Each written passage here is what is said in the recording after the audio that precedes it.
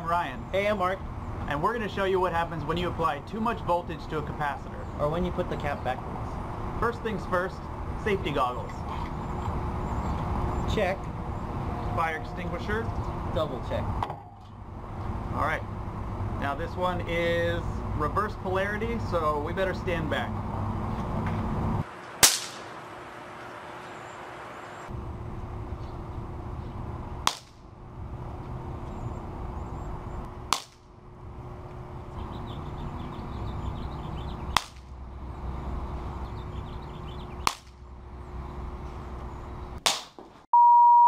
Okay, this is an overvoltage test on an axial capacitor.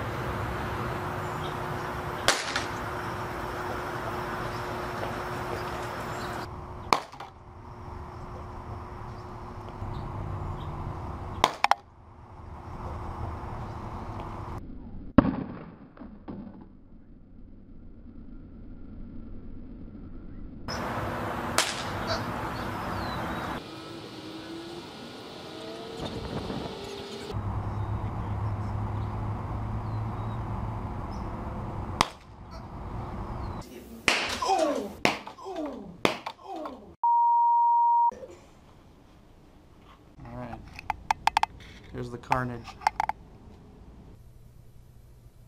So basically, watch your voltage and don't put it in the wrong way. Pick a voltage that's at least double your circuit voltage.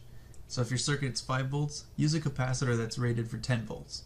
You can go higher on the voltage, like 16 for example, but you can't go lower. Always look for the polarity marking like the negative stripe or plus sign near one lead to be sure.